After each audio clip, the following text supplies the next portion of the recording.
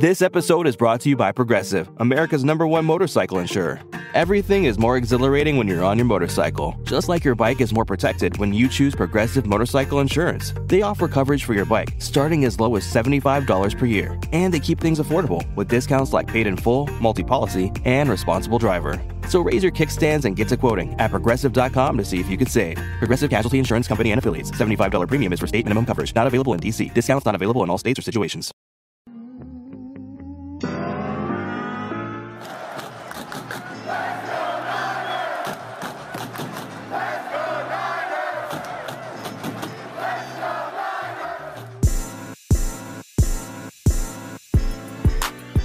Welcome into the 49er Access Podcast. My name is Sterling Bennett, and today we have something different for you.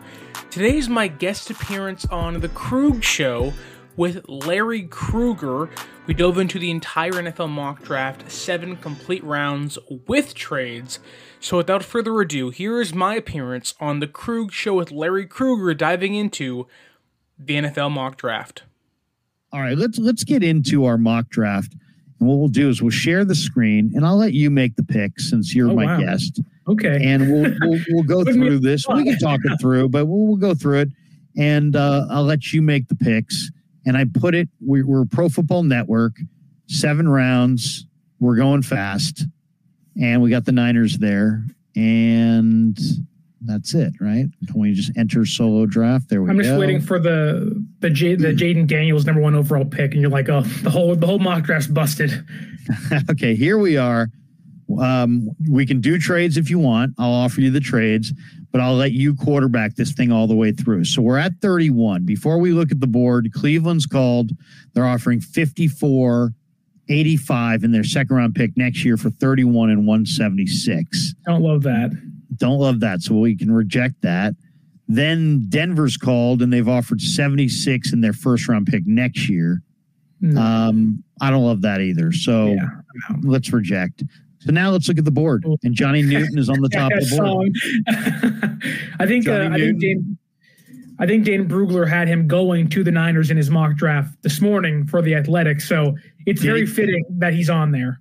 Well, it's funny, too, because I had Baldy on a couple weeks ago, and I said, Baldy, there's a bunch of different defensive linemen in this draft. Give me the guy that you like. And before I could even get out the question, he's like, Johnny Newton, Illinois.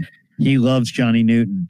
So that's from Baldy. But here's the board. You got Michael Penix sitting there, which means you could trade probably back because somebody wants Penix. There's Adonai Mitchell. Keon Coleman's got a big catch radius. You got the BYU offensive tackle, Jordan Morgan's there. Darius Robinson, who was the practice player of the week. You know, in a lot of ways, Darius Robinson, when I look at the highlights of him, I'm thinking, I see a little Aldon Smith there. But he's another guy that you know, he was voted the defensive practice player of the week at the Senior Bowl. McConkey's there. TJ Tampa is a very physical, hard-hitting, big #1 corner. I'm a huge fan of this kid, Zach Frazier from West Virginia. That was another thing Baldy said. Baldy said, you don't have a great offensive line unless you have a great center. And he thinks that Frazier's a great center. I do too. He's got the wrestling background. He's a 4.0 GPA. He's dominating inline blocker. So he's intriguing to me. Max Melton is intriguing to me. Rook Ororo is intriguing to me. Probably the best name in the entire draft, by the way. Yeah, I mean, just the idea of Greg, him making Greg say that every day, every week is going to be awesome. Edgerrin Cooper's a great player. I'm an A&M fan. I watch A&M every week. He's a terrific player. He can play Mike. He can play the weak side. Do you need a replacement for Dre Greenlaw? Then there's Leggett. There's Rakestraw. So, I'm going to defer to you. I'm going to let you make the pick. So, what direction you want to go here, Sterling?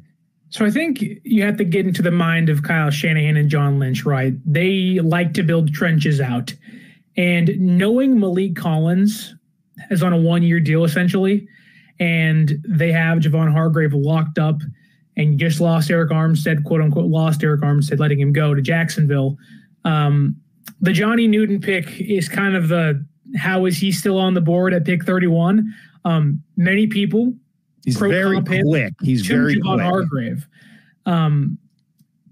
sometimes you have to ask yourself, though, is it worth getting a receiver or getting a Kingsley Suamataia or a Jordan Morgan and then going and trying getting a Chris Jenkins or a Michael Hall in the second round to, I think San Francisco had a top 30 visit with Michael Hall, who I'm sure won't go until round 2 or 3, but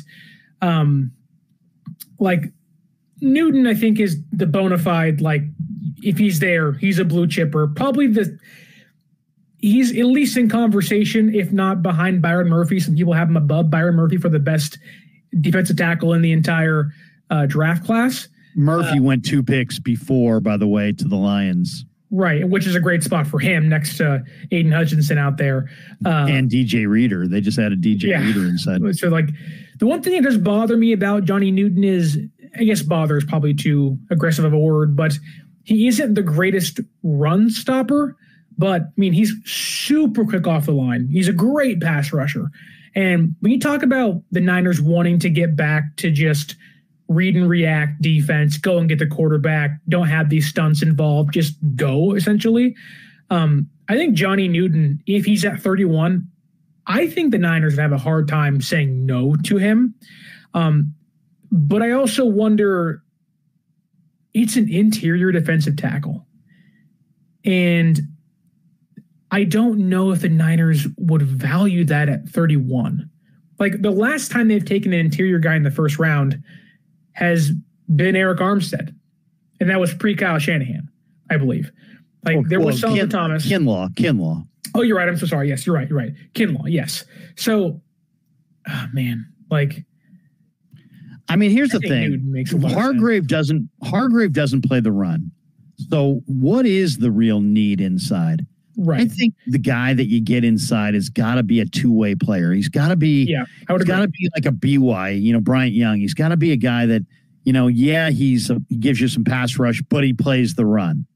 That to me, Michael Hall, I know the board, we get, especially as we look at these mock drafts and we look at the board, we get into like perceived value, right. Like what is value?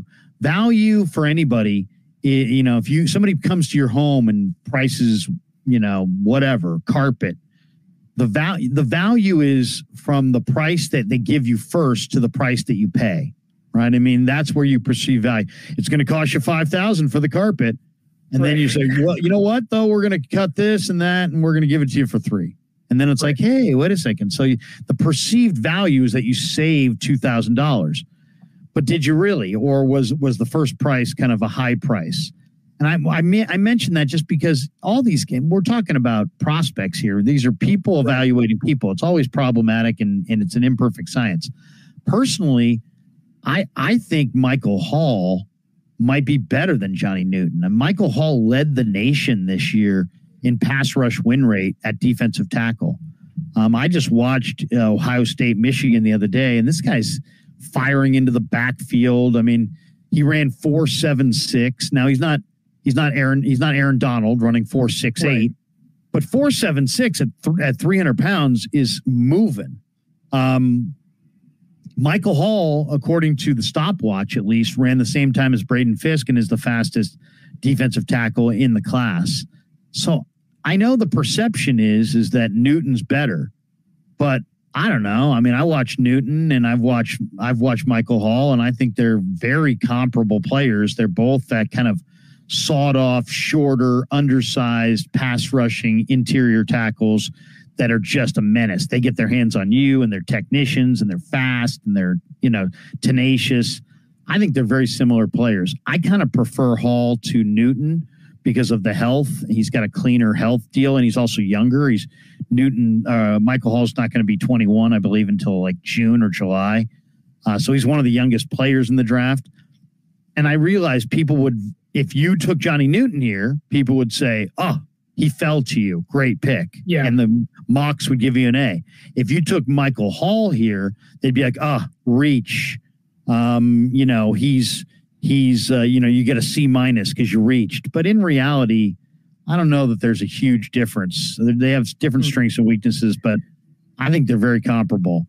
It's my way of just saying it's like, the board is the board. But like as Belichick pointed out today, every team in the NFL's board is going to be different, right, based on the way their scouts rank these players. So just food for thought. But that all being said, what direction would you like to go? You want to go Johnny Newton? You want to go with one of these other players, a receiver, an offensive lineman, a corner? What are you thinking? So I think if you were picking at 20 and Johnny Newton was there, I think you'd take him. I think Michael Hall, who I do like a lot, he's 6'2", 299 pounds. He's put on about 20 pounds since leaving Ohio State, so he's bulking up for the draft. He has the instincts to be a good run defender, but he just isn't there yet. Now, Chris Kosera can mitigate some of the issues a lot of these guys have, but if you're at 31 and Johnny Newton is there, and I would not be scared to leave a player like Kingsley Suamataia or Jordan Morgan on the board for somebody else. Like, I would not be afraid to do that, knowing that Blake Fisher's down there and Cooper Beebe's there. And I know you like Zach Frazier on the interior. Like, those guys aren't tackles. I'm also not of the mindset that San Francisco needs a tackle. I would not be surprised if they go guard in this draft or try to improve center. I think it's as simple as go Johnny Newton, and you can figure everything out later, because I think you have the blue chipper you want. It also means that you don't have to apply or try to get a defensive tackle in the third or fourth round. You can go get the guy who I think many teams would have inside their top 15 of their big boards. We'll go Johnny Newton. Here we are. I think we've decided Johnny Newton. Yes, sir. So they start with Johnny Newton, and now we're rocketing through the second round. We're down at 63. Denver's called. They are offering 76 and their third for 63 and 251. I don't like that. Not loving that, so we'll reject that. So that was the only trade. So now we're on the board here at 63. Right. And here's who's the best players according to this mock. Cameron Kinchins, the safety from Miami, who I'm a big fan of his. Ben Sinnott, tight end from K-State, big fan of his. Chris Jenkins, the defensive tackle from Michigan, whose dad was Chris Jenkins, played for Carolina. Panther legend. Heck yeah. Yeah, and also this Chris Jenkins was on the top of the Bruce Feldman freaks list. I mean, he's a workout machine. There's Cedric Gray, if you're looking to replace Dre Greenlaw, and Cedric Gray is my favorite linebacker in this draft. Then there's Braden Fisk, who I thought the workout was amazing. I mean, I don't know if he's an every down guy, but he could be a pass rushing rotational player that Kasarik would really love. There's Roman Wilson, if you want to go receiver. They did bring in Brandon Dorless from Oregon, who's about 285, and he might resuscitate their NASCAR package. He's kind of a D tackle, tweener. Junior Colson, there's Ricky Pearsall right there. Marshawn Nealand. They brought in Nealand. A lot of people like Cole Bishop. Mahogany's a brawler at guard. What do you think? Mason Smith was a 5-star. Mason Smith's one of the interesting guys in this draft. He was a 5-star recruit out of high school and never could quite get it going at LSU. But I mean, you're talking about 6'6", 310 pounds, fast. Mason Smith, he wore number 0, but he's an amazing talent. I'm a big Blake Corum fan. Roger Rosengarten, a lot of people feel, is a plug-and-play offensive tackle. Jeremiah Trotter's a great linebacker. The Yale kid's got eternal, long arms. What do you think? What direction do you want to go? You've got a defensive tackle. Do you want to go offensive line? I can also kind of look at any position you want if you want me to here. Yeah, let me see what we have at offensive line. Because I think at this moment, when you've got Newton, you have probably at least 3 of the better pass rushers in football. And you have 2 of them on the interior, where Johnny Newton probably is at least a top 20 interior pass rusher, I believe, coming out of college. Like, he's that good. At center, you got Cedric Van Prawn from Georgia. Tanner Bordolini. I'm a big fan of this kid, Bo Limmer from Arkansas. He's a 6'5", 6'5" center. Okay, those are the top centers. The top guard, Christian Mahogany, who's wore 73 for Boston College, total brawler. Mason McCormick was a phenomenal player at South Dakota State, and then he went to the combine and kind of showed that he was big time. Zinter, a lot of people think is nasty, and he had some injuries at Michigan, but a lot of people love Zinter. Ladarius Henderson is got some pulling capabilities. And then at tackle, you've got Rosengarten, you got the Yale kid, Amagaji, you got Notre Dame's Blake Fisher. And then I kind of like this group down here. I like Javon Foster from Missouri. I like Garrett Greenfield a lot from South Dakota State. I like Christian Jones from Texas. I like Caden Wallace from Penn State. I think there's Frank Crum, the ginger from Wyoming. This kid from Howard, Aneem Dankwa, is crazy good. He's kind of like the guy that went to the Browns last year, Dawan Jones. He's like 6'8", 360. And he's from Howard, and it's going to take a year or two of tutelage there. But I mean, he is a monstrous offensive tackle. So what do you think? You want to go offensive tackle? The best tight end is Ben Sinnott. That one is best receiver is Roman Wilson. Pearsall's there. So I'm of the mindset that you can I really like Ben Sinnott, but I also believe that Roger Rosengarten, I know I think Joe Staley is training him at Washington. They were just at the local pro day for them and had a personal workout with him. And they were I think it was Chris Forrester and John Lynch stayed after the workout to talk to him privately. So they've shown a lot of intrigue with him. I also like Blake Fisher a lot from Notre Dame. 6'5", 315 pounds, 34.25-inch arms. Really doesn't have many weaknesses. So because of that, I don't think we need to go tackle here. And I also think that, I hate to say they don't value a tackle or the interior in the second round, but receiver is really intriguing. And honestly, even cornerback too. The receiver, they're so deep at receiver in this class. When I see Kalen Carson up there like that, I don't know how much you know about Kalen Carson, Larry, but I love his teammate. I love Malik Mustafa, the safety from Wake. I haven't studied Carson that much, but I probably should. 5'11", 190 pound, lean. It says well-sized frame, good natural strength, torrid foot speed. I don't know what he ran, but obviously he ran fast. So the reason why there really isn't much on him is because he had a leg injury, and he hasn't been involved in a lot of the scouting process during the draft process. But he's got pretty good size. He can play outside. He plays really fast. He accelerates well. A really good transitioner. Good tackler. Likes to run, defend. Gets physical at the line of scrimmage. One thing about him that will knock him down some people's draft board is he's kind of grabby, but so is Mooney Ward, where at times he gets called for a holding call downfield. Or I think at one time after the Vikings game, Mooney Ward had the most illegal contacts in football. So Kalen Carson reminds me of that kind of player. He can play man, he can play zone. He doesn't really have the ball skills you like in a cornerback to convert picks, but he can certainly lock down a receiver if he has to. I think if I was would you rather have Carson than Pearsall, the Florida receiver? Probably not, because I see Mike Sainer still down there, and I'm in love with him at Michigan. So I probably would go. He's small, but he was the team captain. Yeah. Sainer still is a great little player. He had the key. He had the clinching interception in the national championship game. I think if you're the Niners and you retain Ayuk, you have a thumper in Debo who at times doesn't always stay healthy. Right. You have Ayuk back, who is a great separator.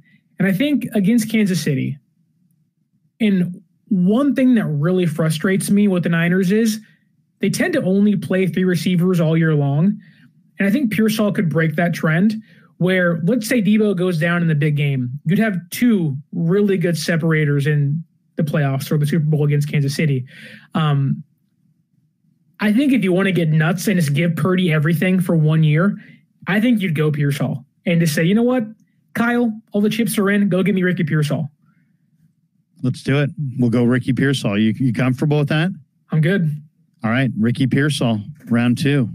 We're off to round 3. They don't pick again until number 94. So far. And let's see, at 94, the Vikings are offering 108 and 129 for 94 and 215. Would you move back? I don't hate that. Yeah, I don't hate that either, because you're consolidating picks, and you're only really moving back, 14 spots, 94 to 108, and you're moving up, from 215 to 129. Now we can hide this real quick and see who's on the board.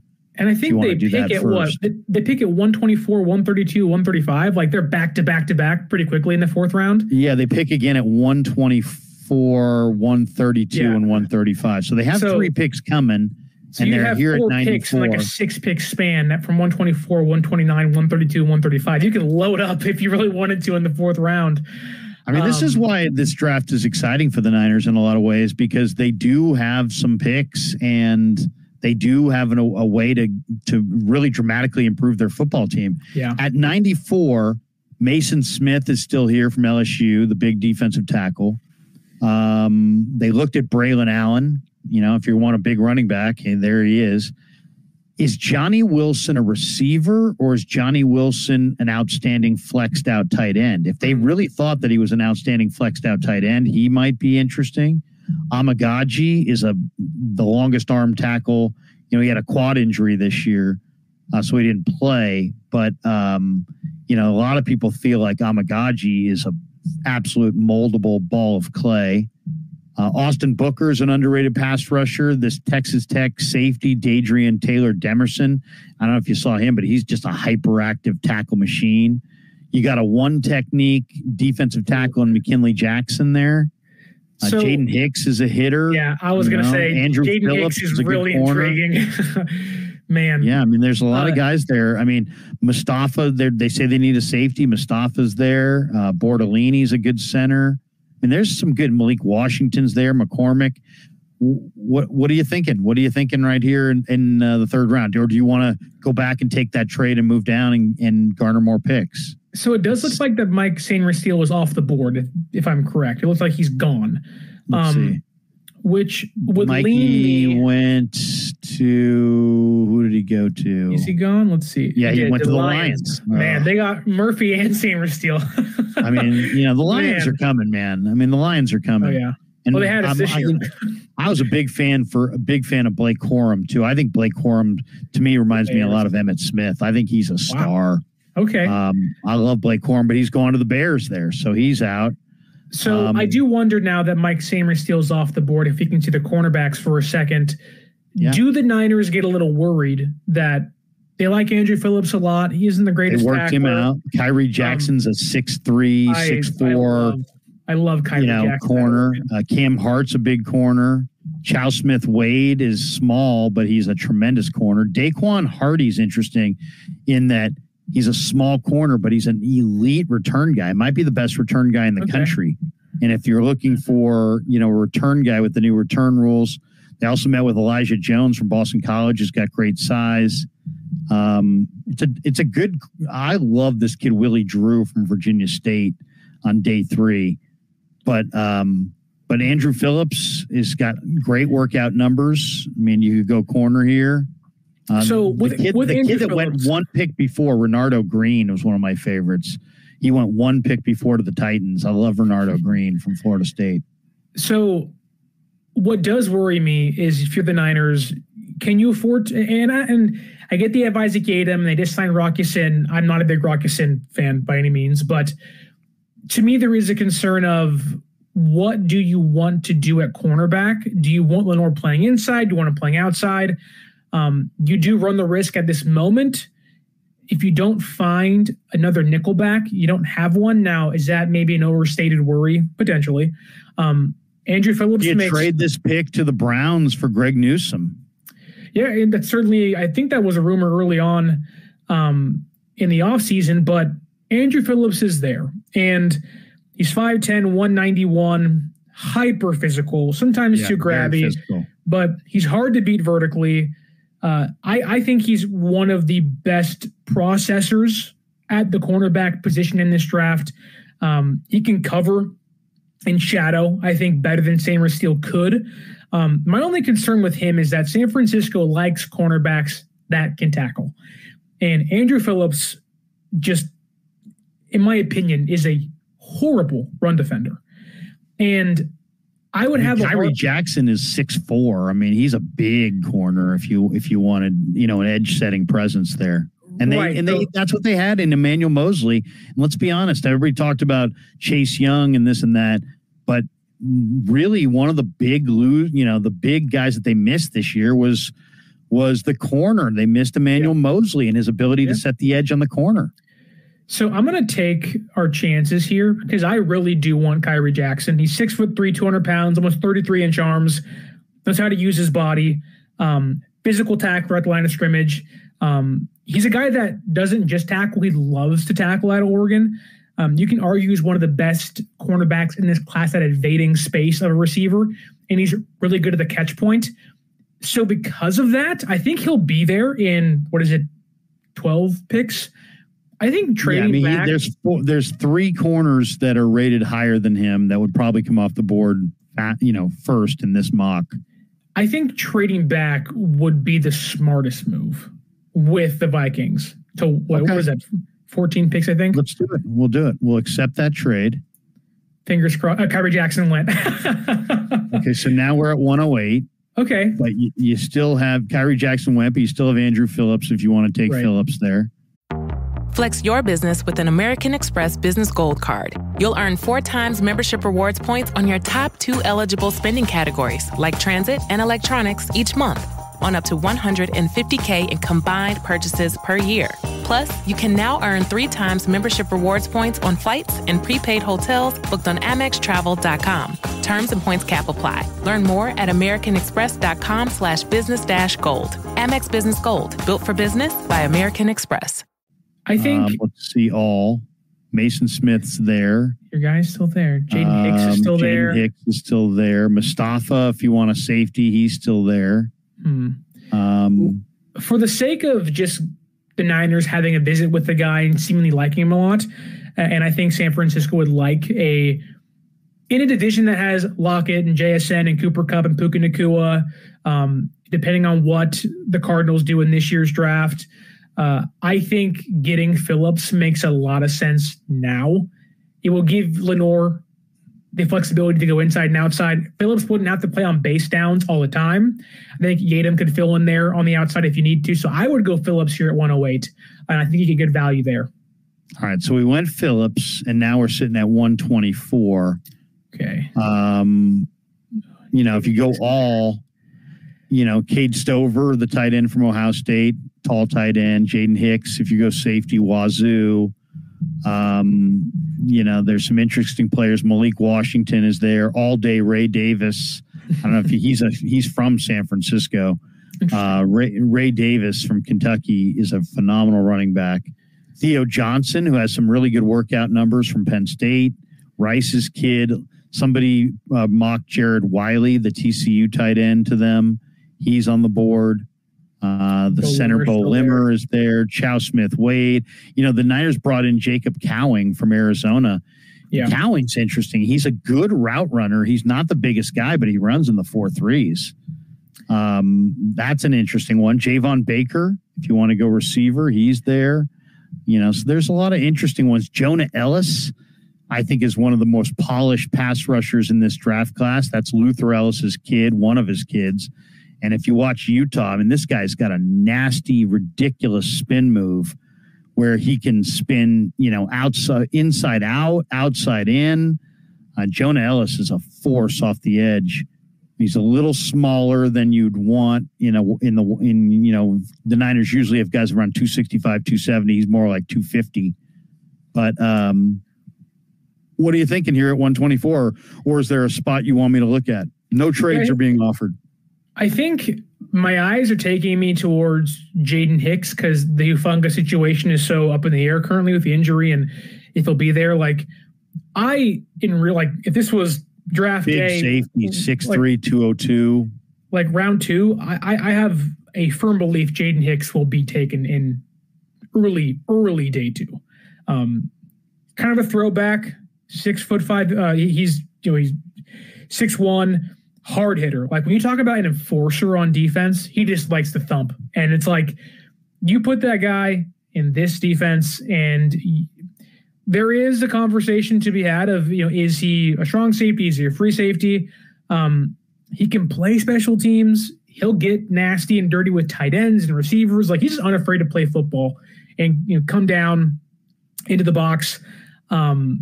He's also really good in coverage. Like, if there's fear, and I don't know how you feel about this, but with the Ufunga situation and all the reports of kind of have his job back and the injury, like, they'll maybe can't repay him or re-sign him next offseason when he's up. Like, I think Jaden Hicks, you give me Jair Brown and Jaden Hicks in this secondary, you got two thumping, playmaking safeties behind a really good defensive line. That's really intriguing.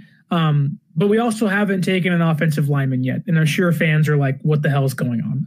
So, I mean, but, you know, there's some good ones here. I mean, I love Javon Foster. Now, I've watched him extensively. He was really good at the Senior Bowl. He's got huge, long arms. He's a perfect, you know, him and Greenfield. Greenfield is one of my sleeper guys as well. He's a perfect swing tackle. He's played the right side. He's played the left side. He was incredibly athletic. I think he had, in fact, I don't have it in front of me, but I think Garrett Greenfield at the Combine set the offensive line vertical record with like 37.5-inch vertical. Jeez. So, I mean, that's an amazing thing. And they won the last two FCS national championships. I'm a big fan of Greenfield, big fan of Foster. Christian Jones, I thought, looked really good in the one-on-ones. I like Christian Jones, at Senior Bowl, and they brought in Caden Wallace. To me, any of those four guys, I kind of like them in that order too. Okay, Foster, then Greenfield, then Jones, then Wallace. But you know, that's the offensive tackles. And yeah, Limmer's there. He's a really good center. You know, tight end is still a need.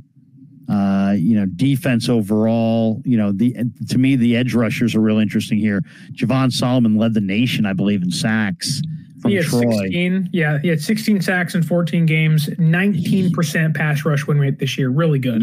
Yeah, he's incredible, as is Jonah Ellis. Solomon's 6 foot.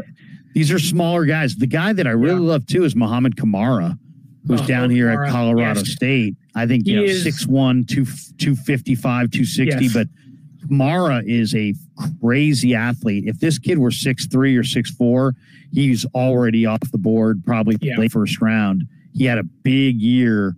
The only thing down on the guy is he's 6'1.5". Yeah. So there's edge rushers that are intriguing, but this is kind of where you have to, I think, start to play the board as best player available. Right. I agree. But what do you think? I mean, you're making the picks here. You can have anybody you want. I can show you any position you want. What are you looking at? Let's go to guard for a second. I know Limmer's there, but Coleman. Brandon Coleman from TCU. There's the big A&M guard, Layden Robinson. Isaiah Adams from Illinois. Zinter is, I think Zinter might be a really, really good player. He had some injuries, but Zinter was a high recruit. He's a brawler. He's tough. I think Zinter might have been one of the Wolverines' best offensive linemen. Well, I believe he was a player that got hurt at the national title game. I believe, and then like the entire crowd was like, Zach, the team loves him. He's a great leader in that locker room at Big Blue.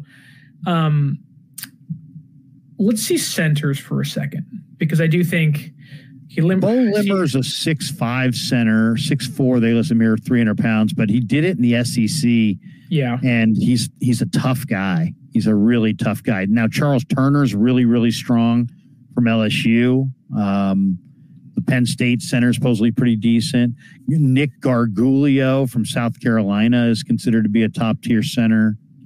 So I haven't watched every single one of these guys. Hunter Norzad from Penn State. He's right there. High IQ, 6-year starter or 6-year player. Good athlete, good versatility, good size. Inconsistent run blocker. Like the highs are really good and the lows are like, what's going on here when you're a 6-year player at Penn State?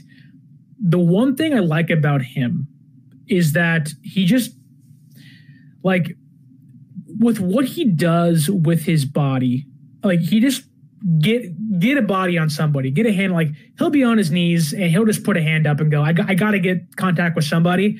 The issue is he cannot pick up a stunt to save his life.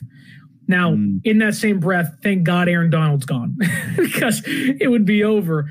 But you said go best player available. I agree. Jaden Hicks is still there too, by the way.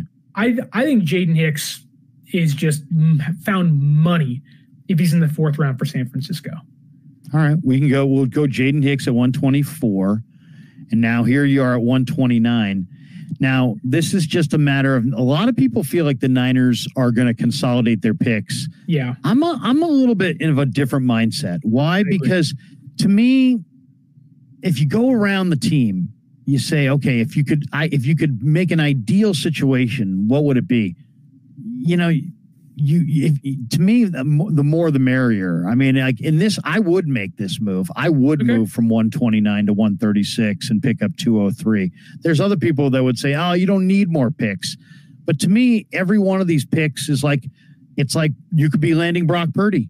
It's a bite of the apple. And who cares if you have you have 1 or 2 more rookies than you want. You might get to camp and there might be an injury. So I'm kind of a believer, and I've been this way since Green Bay last won their Super Bowl, and they had like 26 guys on season-ending IR, and they still won the Super Bowl, whatever year that was, against Pittsburgh. To me, it's like depth. If you can never. It's football. I mean, you can never have enough depth. So unless there was somebody that let me see, I'll hide this. Unless there was somebody at the top of the board that I just had to have, and I just don't see it there, I would make that trade. I would trade from 129 to 136 and pick up 203. So you'd be at what? You'd be at 132. You're picking anyway in the 136. Yeah. So you're getting that late. Yeah, you're just getting, it's a 2-for-1, basically. It's a 2-for-1 in the middle of the draft. To me, that's a very safe trade, and I think I would do it. Okay. I will ride with you on this one. All right. Now we're at 132. Right. And you have another offer. The Ravens are offering 146 and 165 for 132 and 251. You do pick in 2 more picks. So and I believe 251 is your last pick. Yeah. So there really isn't, and you pick at 215. So I think we still have that pick. Let me see the offensive lineman though, because I don't want to miss out on, some interior guys that could be hits. Is Bo Limmer still there on the board? Yes, he's the highest rated center. I think you got to pick him. He's too good. Okay. So Bo Limmer, now you're picking again at 135. We haven't taken a tackle. Let's see, tackle-wise, Javon Foster's still there. Garrett Greenfield's still there. Caden Wallace, Christian Jones. Those guys are there. Frank Crum, Aneem Donkwa. These guys are all still there. And I kind of think this is where this tackle, and I even like the Maryland kid, Gottlieb Ayadazi. I don't know if you saw him work out at Indy, but he's a nice prospect. They list him later, but and then I'll tell you the other kind of guy that I'm keeping my eye on is I'm a big fan of Austin Reed. You go quarterback still? I would. I mean, I've watched this kid Reed, and I think he's really got the goods. I mean, he was a lacrosse player. He's a 4.4 student. They say this guy just lives in the film room. He's got a lot of the same traits that Brock Purdy had. Now, I don't know that he's going to make the team, right? I don't know, are you going to cut Brandon Allen? You're going to cut Josh Dobbs? Right. But this is the kind of kid that I think Sterling could look really good in the preseason and force them to cut one of those veteran quarterbacks. I really believe that Purdy was a couple years ago. Yeah, I think Reed, a lot of people love Joe Milton. A lot of people like Michael Pratt. A lot of people like Carter Bradley. A lot of people like Sam Hartman. They're all sitting there right there. Devin Leary's got a hose. Yeah. Absolute hose. So to me, Austin Reed is special. And so I would try to use one of these, not necessarily right here, but I would try to use a pick let's see the picks here. The Niners have 135, 136, 176, 203, 211, 251. So you still have 6 picks. Probably when you get to 203, that's when I would probably consider Austin Reed. He's listed at 222 on here. Let's look at go ahead. You're good. No, I was just thinking, at this point, though, it's literally best player available. And there's some interesting guys. Javon Baker's still there. Isaiah Davis, the running back for South Dakota State, the Jackrabbits running back. He's a good player. Let's look at running backs still there. Running backs. Okay, here we go. I know it'll be the Kyle Shanahan and me. So Jalen Wright. A lot of people think Jalen Wright maybe is the best back in the draft. There's Garendo, who my buddy Tony Pauline said the Niners were going to use a 3rd-round pick on. He runs in the high 4.3s from Louisville. So, he might be a fullback. There's Tyrone Tracy, who was a receiver, who a lot of people think a sleeper. Blake Watson's very good. My sleeper guy is this guy right here, Amani Bailey from TCU. So I'm a big Dejan Edwards guy from Georgia. Yeah, and I like him too. I really like him. The one thing, and if Tony Pauline is correct, in the fact that San Francisco was thinking of taking Garendo on day 2, I think Isaac Garendo, who is comped to Raheem Mostert a lot.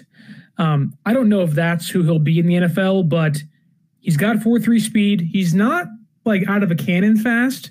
He just kind of builds up to it naturally. Right. He wasn't even necessarily the best back on his team. No, he wasn't, but he had 22 explosive runs on 132 carries. 6% of his carries were explosive runs this year at Louisville. It's certainly tempting, but I also do want to look at the edge rushers because I'm afraid there's going to, and we pick back-to-back, so I don't want to get too crazy here, but we do pick at 170 after this. I mean, to me, this is incredible value. You can have Jonah Ellis or Muhammad Kamara. Sunday Anderson is interesting too. He's a little underpowered. Gabe Murphy's a good player at UCLA. And then further down the list, there's Braden McGregor is not bad. Jalen Harrell from Michigan. This kid's been everywhere and back. Ayabi Okianoma. He played at Alabama. He played at Michigan. He's played for like 4 schools, but he's a big time athlete. He might be a little bit of a troubled soul. But so there's a player named Xavier Thomas, and it might be a little too rich for him out of Clemson. I think Dane Brugler has him going in the 5th and 6th round. The one issue with him is he has a lower leg injury. But he's super explosive when he's healthy, good burst, relentless effort, has good feet, quick feet. Him only being 6'2" and 244 may have some questioning him, but if you're looking at Mo Kamara, who is barely 6 feet, like you could lean towards an Xavier Thomas that is a little bigger. He can play standing up, he can play sitting down. Look kind of a low floor, high ceiling kind of guy, boom or bust that could be really good for you, but also just kind of crap out. He is 25 years old, which may again concern players a little older than the average 22, 23-year-old coming out of college. I do like Xavier Thomas a lot. I took him 2 mock drafts to go on my show. I think with Kocurek, he doesn't have to be a big piece. I think he would do something that, with Floyd and Gross-Matos, I think he could be something. Now, you have to ask yourself, is this the area you want to take him? But I do think the Niners will have the right towards him if he's healthy. Let's look at tight end, though, because there's a lot of guys still there. And we pick back-to-back, so... tight end is interesting. Okay, so you have Cade Stover, Theo Johnson, Jared Wiley, Jaheim Bell, very athletic tight end, Florida State. They met with Eric Hall. I'll tell you the 2 guys that intrigue me the most are the next 2 guys. Is it Tip? Tanner McLaughlin from Arizona. He was a wide receiver. And if you watch this guy, he's a tremendous receiver. And then I had Baldy on, as I said a couple weeks ago. Baldy told me that one of his personnel buddies says that Tip Reiman is far and away the best blocking tight end of any in the entire draft. He says he's the guy that you can line him up in the line of scrimmage and he will block defensive ends. Yeah. So there's Tip Reiman. Dallin Holker is another really intriguing player out of Colorado State. AJ Barner's of angular, tall tight end from Michigan. Isaac Rex is an interesting player. He's older. He went on his Mormon mission. But as a freshman, he led the nation with 12 receiving touchdowns. He was the number one receiving tight end. His dad played college football. He's intriguing. And then I'm a big fan of this kid, Mason Pline out of Furman. He's like 6'6". He was a basketball player. Sterling, if you watch this kid's basketball tape, he looks like Aaron Gordon. He's just like this high riser dunker guy. And he's 6'7", and he's a mechanical engineering major. He's already graduated. He's got 10.5-inch hands. Now he's not a blocker per se. You're going to have to kind of, work with him as a blocker. But you know how athletic Aaron Gordon is, and if you're that kind of an athlete and you're a mechanical engineering major and you have 10.5-inch hands, to me, Pline is a real sleeper, but he's probably an undrafted free agent or a, round 7 guy. So I think now, because we go back to back, I'm not super high on Theo Johnson. I know a lot of people like him. Some call him the second best tight end in the class. I don't love him that much. He's 6'6", 259 pounds, almost 260, freak athlete. But he only had 34 catches in college this past year, which kind of concerns me. He has build-up speed, doesn't have the instant off the line speed. He's an average blocker. He has room to improve there, but he feels more like a slot, like a really big slot, than a tight end you put on the in-line, which does concern me. Like, when I think of how Shanahan likes to use tight ends, it's not what Theo Johnson does well. Cade Stover is somebody that I like. He's 6'3", almost 250. He's solid in kind of everything. He's not, excellent in anything. Reliable, good at the catch point, can play special teams. I think of the tight ends on the board, I would have them listed as Stover, Reiman, and then All as like the 3 I would point to. I know All's coming off an injury. And I think he had a torn ACL this past year. Then he hurt his back 2 years ago. So there are concerns with his health. But as a receiver, he's really good. I think I would go Tip Reiman, knowing what San Francisco likes to do. Now, the draft board might say 190, and that might scare some people away. But I just think it's either Reiman to me or an edge rusher. And I would go Xavier Thomas over Ellis or Mo Kamara, knowing the size they don't really have. So I would go with Tip Reiman here.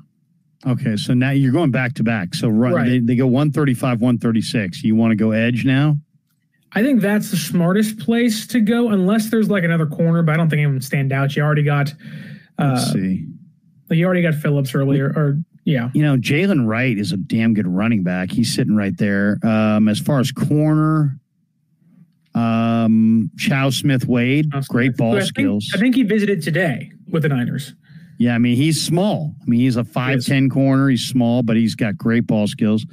You also have some good receivers, Cowing, Baker, Joan Ellis, good rusher. The McCaffrey's still there if you wanted to satisfy Christian at the beginning of round 5. I don't know. Kenny Logan's a thumper. Guarendo's still there. Aaron Casey's a hitter at linebacker. Do you like Elijah Jones? Elijah Jones is interesting too. Okay. He's a good corner from Boston College, and he's got good size, 6'1", 185. And I know they looked at him. Do I like Taj Washington? He's a good route runner. Yeah. I like other receivers who I think are more dynamic, but I like the route running ability. He's only 5'9", 174. He's really tiny, but he's also super reliable. I know we're at pick 136. We don't pick until in the 170s again. I don't think there's going to be an edge rusher out there at 170 that we love. And I know it might sound nuts, but I think Jonah Ellis, to me, the size concerns, I think, would detour the Niners from taking him.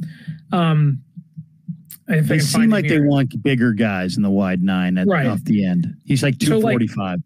That's why I would lean towards Xavier Thomas. He's 6'2", 244. I think that makes a lot of sense. All right. So I think I go Thomas. Okay, we'll go Thomas there.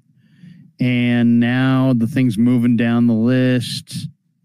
Now we are in the last pick of the 5th round, and now Minnesota's offering.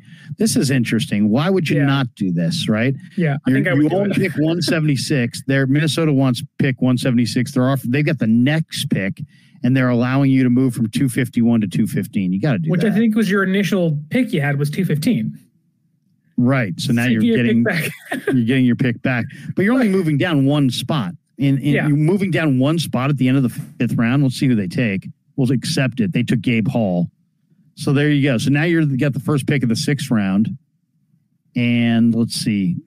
So far, just to rehash, we have Johnny Newton, defensive tackle from Illinois, Ricky Pearsall, wide receiver from Florida, Andrew Phillips, the corner from Kentucky, Jaden Hicks, a safety from Wazoo, Bo Limmer, the center from Arkansas, Tip Reiman, the tight end from Illinois, and Xavier Thomas, the edge rusher. We're still sitting here, and there's 4 picks left. They don't have a tackle. Yeah, let's go to tackle. There's one player I have in mind. I hope he's there. And he is Christian Jones. Bang. Exactly who I wanted. There you go. Big kid from Texas. Yes. Huge talent. I like Christian Jones. He looked phenomenal in the one-on-ones. I don't think that he lost any of the one-on-one battles in Mobile that I saw during the Senior Bowl practices. Any all right, so now you're at pick that he has, I think, is so minor that it's like give him time in the NFL and he'll be fine.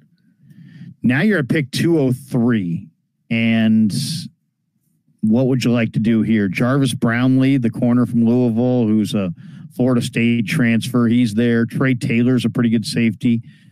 Joe Milton, if you like a receiver. Dylan McMahon's not a bad offensive lineman. Edifon Olafosio is a super fast linebacker from Washington. Oh, by the way, today the Niners met with Sione Vaki, and Vaki's agent told me that they've met with him like 7 or 8 times. He's going to join me on Friday on the Krueg Show. Awesome. And we're gonna chop it up. He's an Antioch kid who they've shown interest in. He was a running back who's kind of more, the Niners like him, I think, as a safety and maybe as a return man. Yep. But Vaki is an interesting player. He's listed at 205. They're picking at 203. His agent has kind of made it seem like it's very likely the Niners will take him. But I don't. It's your pick here, so you can pick anybody you want. Okay. And then Austin Reed, that quarterback I like, is there. Aeneas Smith is an awesome player. Now I'm an A&M fan. Aeneas Smith is one of the most underrated receivers in the game. This Troy State running back, Kamani Vidal, did not fumble one time, and I think in his entire career at Troy. He's like 5'9", like 218 pounds. Kamani Vidal. Josh Cephus. Josh Cephus is a really good player too. Wide receiver. And there's Dejon Edwards. And I love Dejon Edwards, by the way. I'm a big Dejon Edwards fan. I think he's a terrific back. So there's good players here. I mean, this is like the people that say, day 3, there's, somebody in the chat's like, Larry gets too excited about day 3 guys. Oh yeah. You mean like George Kittle or Brock Purdy or DJ Jones? Or, there's a reason that Larry gets excited. Juwan Jennings. There's a reason I get excited about day 3 guys because, you know what? Day 3 guys oftentimes can play. And sometimes undrafted guys can really play. There is a thought in my head that Joshua Cephus in real life may go undrafted, but I really like him out of UTSA. We've gotten a tackle. We've gotten a guard. I think this is the point where, like Jaden Hicks earlier in the draft, you just pick the best player available. I do want to look at edge rusher again, though, just to keep an eye on it, because let's see what's out there. Because we did get Xavier Thomas. This episode is brought to you by Progressive, America's #1 motorcycle insurer. Everything is more exhilarating when you're on your motorcycle, just like your bike is more protected when you choose Progressive Motorcycle Insurance. They offer coverage for your bike starting as low as $75 per year, and they keep things affordable with discounts like paid in full, multi-policy, and responsible driver. So raise your kickstands and get to quoting at Progressive.com to see if you could save. Progressive Casualty Insurance Company and Affiliates. $75 premium is for state minimum coverage. Not available in D.C. Discounts not available in all states or situations. But it's like starting pitching in baseball. You can never have enough. Especially this the kid Giants. from Grambling State is about 245, but he had a tremendous all-star game. Sunday Anderson. It's one of the kids from the historical black colleges. He's a tremendous player. Taylor Upshaw from Arizona is Regan Upshaw's son, who played at Cal and played with the Raiders. He's interesting. Braden McGregor is a try-hard guy for sure. Jalen Harrell had a really good year for Michigan, but he's a little bit undersized. I think he's an off-ball linebacker rather than an edge rusher. You think so? I think so. That's the list right there. I think Gabe Murphy from UCLA is still there. Jubinor's not bad. Gabe Murphy, I think, just went. Yeah, he went. Gabriel Murphy at 250. Yeah, he's. Oh, no, Gabe Murphy. There you go. No. Yeah, there you go. There he is right there. There he is. You like Gabe Murphy? He definitely tries hard. He doesn't have the strength that I would like. I think he was 0th percentile in arm length. So that's a big question mark. Big question mark. He doesn't have the length that would horrify me, but 77.1 run defense grade, 18.4% pass rush win rate. He's a guy that maybe you sit here and say you give him Chris Kosaric and see what he can do. I don't think they'd take him, but I do think he's worth the conversation. Had an 87.6 pass rush grade this year at UCLA. Like, just undersized for sure, but he's a twin, right? Yeah. Grayson and Gabe are the two Murphy brothers. Yeah. I think Gabe's better. I think so too. They're very different in how they play and their skill set, but I'm someone that doesn't think San Francisco drafts a linebacker early. We already got a cornerback, you got a safety. Jaden Cremuddy from Mississippi State. I like him a lot, but that's the last pick of the draft, 51. I couldn't see taking him here. Yeah. Which brings He's a you good back player. to Mississippi State, by the way, is a great defensive.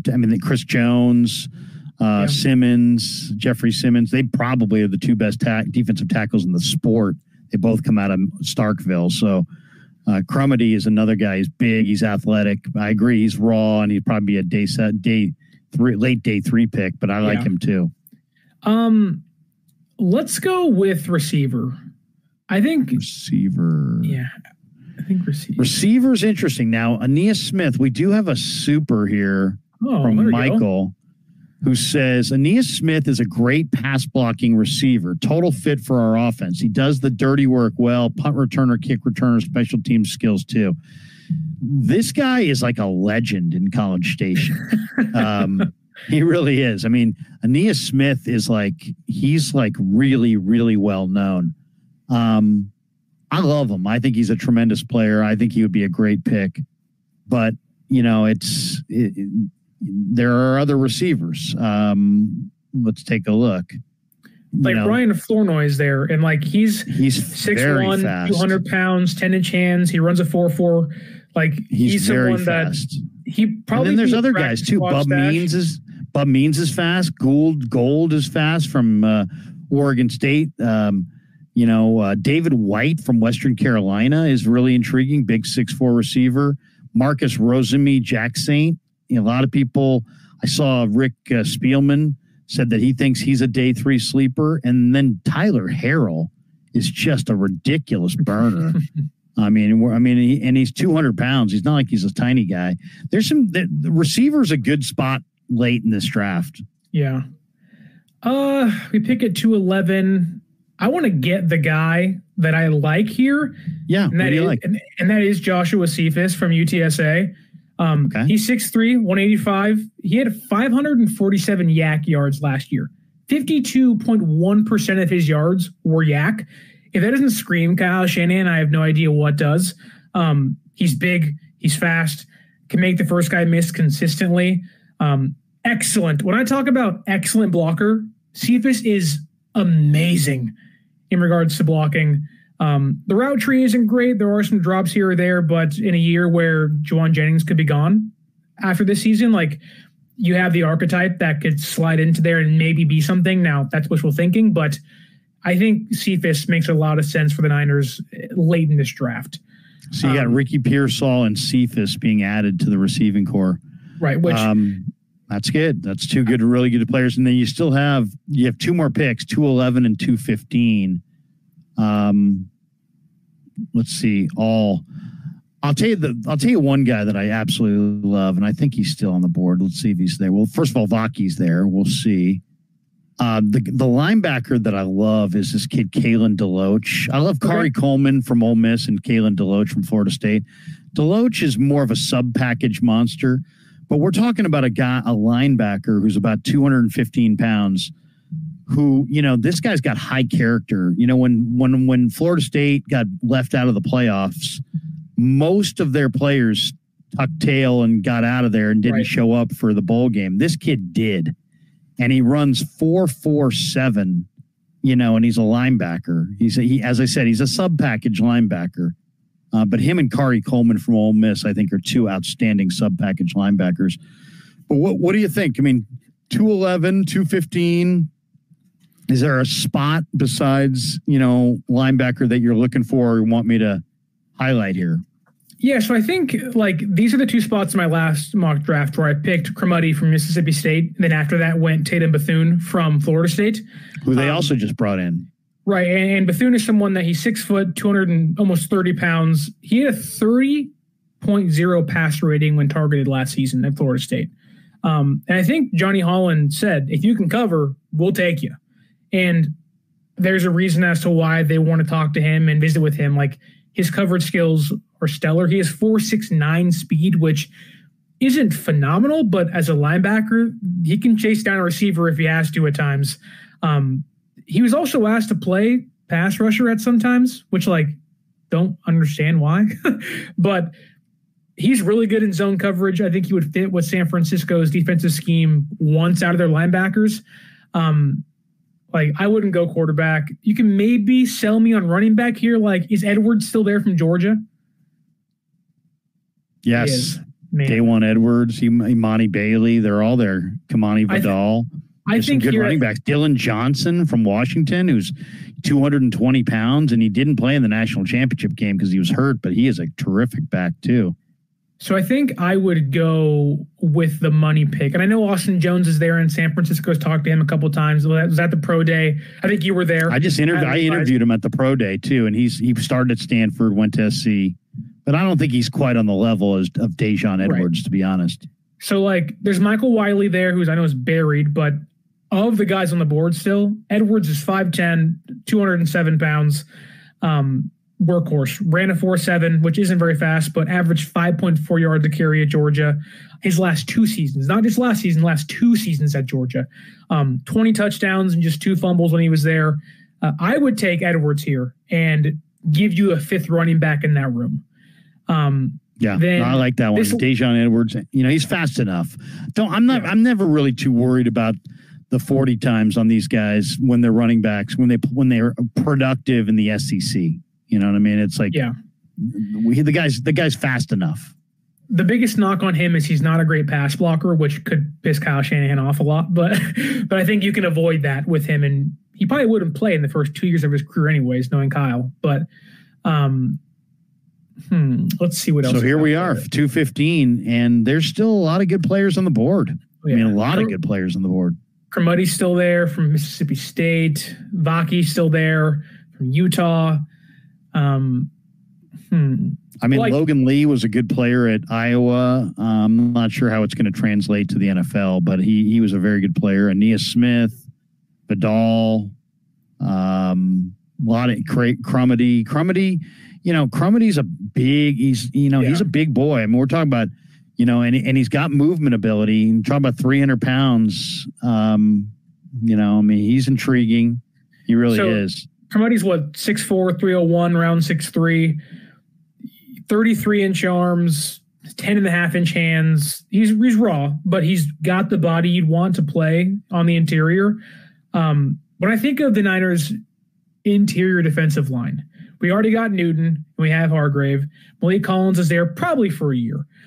Jordan Elliott's there. Who knows for how long? Jordan Elliott had great numbers against the run last year. I think he was the 6th best defensive tackle in the league against the run. He did. That was pretty impressive. Then Clea Davis is there, who I know many people have high hopes for, but he's always hurt. But I'm not. It hasn't happened yet. I mean, It's like, how many more opportunities is he going to get? And then Givens was Cadillacing right next to Chase Young in the NFC Championship game. So I don't know how much you can depend on him. Crumedy, you can never have enough defensive linemen. That's for sure. And if you told me you walked away with arguably on some people's big boards the best defensive tackle in the entire class, and then at the last pick of what you have to play with, you got Crumedy, who again is 6'4", 301 pounds, which can at least fill space and take up a body. He's raw, but you give him Chris Kosaric. What could that become? I would like that. I like those prospects much more than Khalil Davis was 2 years ago. I like it much more than previous picks they've had in the past. I think Crumedy would be, I don't want to say a steal, but he would certainly be someone you point to and say, wow, how did the NFL let Crumedy fall that far to San Francisco? I mean, just on, when you watch him, you can see there's upside there. I mean, he's got quick feet. He probably needs to get in a little bit better shape, but I mean, there's a lot to like there. All right, let's go Jaden Crumedy there, and that will finish us off in the mock. And now it goes through the end of the draft. And, there's always the ability to sign guys after the draft, and there's some damn good guys on the board. So I would imagine that the Niners will be very competitive for some of those guys. But let's recap it. We started with Johnny Newton at 31, came back with Ricky Pearsall, the wide receiver out of Florida, at 63, went with the corner at 108, Jaden Hicks, the safety thumper, at 124, went with Bo Limmer, who I think could be a starter at center, maybe even as soon as this year, at 132. Got the best blocking tight end in the entire draft at 135. Xavier Thomas is an edge that you really like. I've got to watch film on him, but at 136. You went offensive tackle with Christian Jones, who's, big, huge bodied guy with a lot of athleticism coming out of a big program. That's a nice one. Josh Cephus, a really talented receiver, at 203. Dejon Edwards, the running back from Georgia, at 211. And then defensive tackle, once again, Crumedy at 215. I like it, man. I think it's a good looking mock. How do you feel about it? I feel good. I mean, there's a lot of players in the mock like Limmer, Phillips, and Jones, and Crumedy that I've taken a lot in previous mocks of my own. So I'm comfortable with those guys. I'm sure you have it as well. I have 110 prospects on my phone ready to go to talk about. So when I see these guys, I'm just like, yes, yes, yes. Seeing this mock, and if this happens to occur next week, I would like to believe the Niners, which they already are probably the best roster in the NFL, but they would leave saying, sure, you could have got an edge rusher or a tackle earlier, and there's always this, that, and the other, but the talent on the board that we've taken that fell to us or we stole from somebody else, I think there's plentiful talent on this board. The only thing that I would consider doing, this guy says Tyler Harrell ran 4.24 at his pro day. Yeah, he's a burner. There's no question. And we'll see if he gets drafted. But the only thing that I would be on the lookout to do that we didn't do because it's not really available to us in this mock draft is that the Niners are one of three teams that was rumored to be interested in a trade for Budda Baker. Yeah. And I don't know that they can afford Budda Baker. I don't know. How do you tell Ayuk we don't have enough money and, somehow pay Brock what he's due and then wind up with Budda Baker? But, man, Budda Baker is such a difference maker. The Eagles re-signed Chauncey Gardner-Johnson. I thought that was a great addition for them. I think Baker, in a lot of ways, would be the perfect secondary piece for the Niners. From what I'm hearing, his salary is going to make it so that the Cardinals probably wind up moving him for a 5th or a 6th round draft choice on draft weekend. Okay. And I know there's a contract involved and he makes, a sizable amount of money, but that would be the one, if there's one thing I could do beyond what we just did, if I could figure out a way to get Budda Baker and maybe not take a safety, what I mean?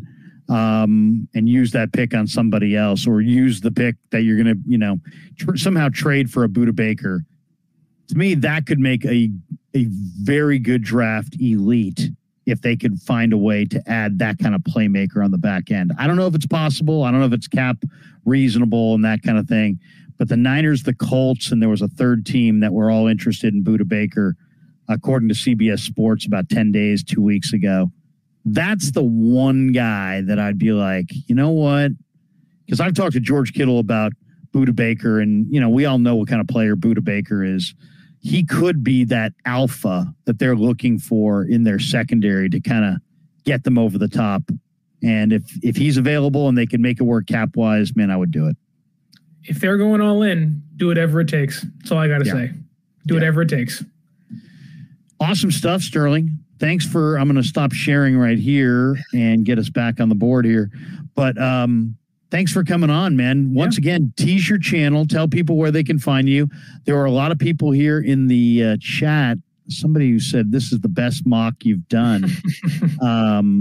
And I love, to me, this time of year, it is interesting to see who can really, truly get granular on something like the NFL draft. Most people can't, and some people brag about the fact that they can't.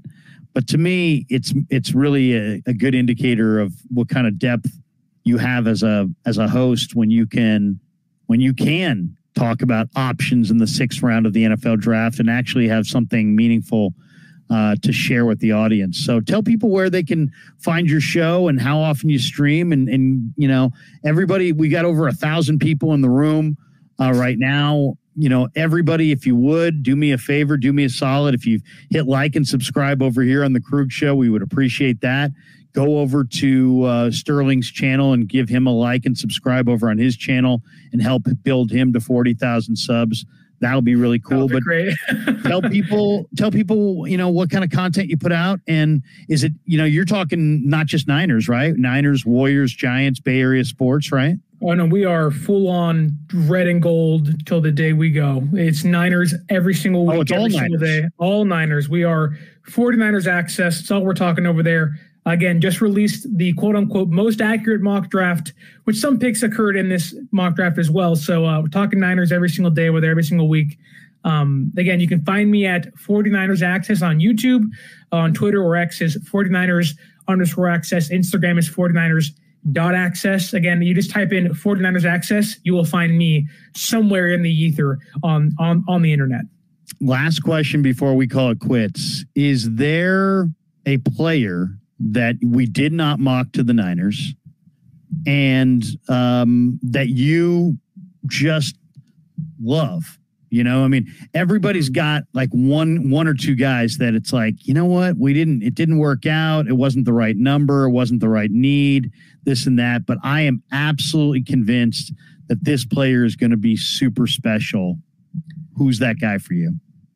I know we talked about Michael Hall earlier. That's a player that he kind of gets buried behind Newton and Murphy.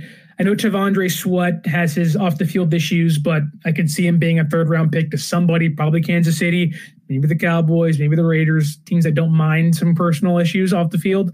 I love me some Michael Hall, but Mo Kamara, we also mentioned, he doesn't fit what the Niners want to do, but Mo Kamara is just awesome.